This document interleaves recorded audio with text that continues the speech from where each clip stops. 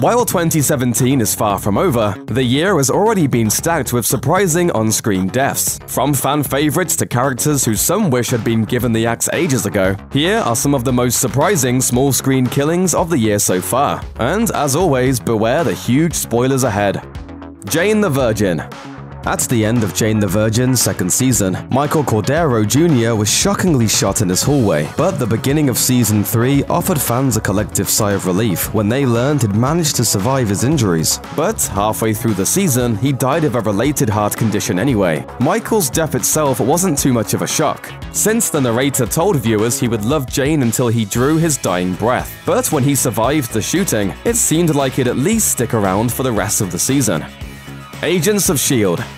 During Season 4 of Agents of S.H.I.E.L.D., Dr. Radcliffe spent much of his time escaping the pain of real life within the virtual reality framework he created. The episode Self-Control finally gave fans a good look inside his realm of computerized consciousness. But when evil android Ada learns that his intentions for the framework might not be what she thought, she slashes his wrists, forcing him to stay there. This is the way the world ends. Not with a bang, but a... Will he come back from death Coulson style? Maybe, but few fans saw this abrupt twist coming. The Vampire Diaries. Fans of The Vampire Diaries were foaming at the mouth when Enzo's St. John's heart was unceremoniously ripped out near the end of the show's final season. Sure, his murderer, Stefan Salvatore, was in Ripper mode and wasn't his whole self again until after Bonnie injected him with the cure, but killing a gal's forever love when things were just starting to get good between them was especially raw. Stefan ultimately made up for it by sacrificing himself so another couple, Damon and Elena, could have their happily ever after. But the only thing that made this even remotely bearable was the fact that Enzo got to come back in ghost form and hang out with Bonnie even after his untimely passing. Big Little Lies. Readers of Liane Moriarty's novel of the same name might not have been surprised by Perry Wright's brutal end in Big Little Lies. For those who watched HBO's adaptation of the story, his passing was a shocker. In the very first episode of the show, a death was teased. But it wasn't until the end that fans found out who would meet their maker. Perry was abusive to his wife, was in the process of passing on his most terrible tendencies to his son, and committed sexual violence against town newcomer Jane some years before. So he definitely deserved what was coming to him. But still, yowza. The Walking Dead. There's no shortage of death on The Walking Dead, but the show's 7th season was filled with some especially shocking deaths. But thanks to the magic of the internet and awareness of the comics upon which the show is based, the brutal demises of Abraham and Glenn weren't altogether unforeseeable. However, when Sasha decided to take a suicide pill while stuffed in a coffin before Negan's dramatic showdown, he was quite surprised to find her emerge from the box as an infected walker, who wanted nothing more than to take a bite out of his bat-wielding arm. Sash! You're not gonna believe this crap. Holy goddamn! That sacrifice proved to be of little use to the survivors, since it was one of Negan's lackeys who took the brunt of her brutality. But still, brave girl. Homeland. Peter Quinn endured a lot of life-threatening things on Homeland, including a stroke, getting gassed, and a struggle with alcoholism. Ultimately, however, he gave up his life for his country, putting himself in the line of fire to save President-elect Keane and get her to the White House. Now, fans might have to learn to love a new assassin-turned-hero. The Leftovers.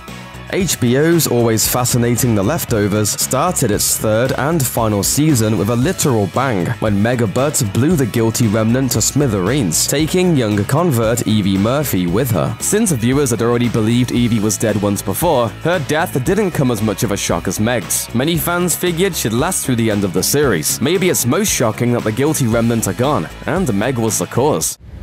Well, that's not gonna work. Prison Break Resurrection. The revival of Prison Break, appropriately titled Prison Break Resurrection, revived the show with much of the original cast intact, only to kill off one fan favorite in the 4th episode. Though Paul Kellerman was thought to be dead in Season 2, viewers later learned it was a cover-up. When the show returned, Kellerman was a changed man who'd hung up his gun and was living a righteous life. Unfortunately, you can't put your past behind you, which was a lesson driven home when Kellerman was killed by an assassin. Arrow. Malcolm Merlin the Magician was alternately a force of pain and justice, and his end came in the form of noble sacrifice. On the run from Adrian Chase on Lian Yu, Thea stepped on a landmine, and Malcolm, who'd come to the island to protect his daughter, took her place on top of the mine, allowing her to run to safety. Left to confront Chase's minions, Malcolm took his foot off the landmine, wiping them out and giving up his own life in the process. Empire. The members of the Lion family often act irrationally and destructively, which is what provides the soap opera theatrics that make Empire so fun. Perhaps there's nobody in the series quite as unhinged as Leah. She's also never been fond of Tariq, the illegitimate child of the family. Tariq was just about to tell his half-brother Lucius about a kidnapping plot, but Leah put a stop to that with a fatal stab to the neck. It's a death that was surprising, bloody, and sad because Lucius and Tariq were just beginning to treat each other like brothers. Fargo.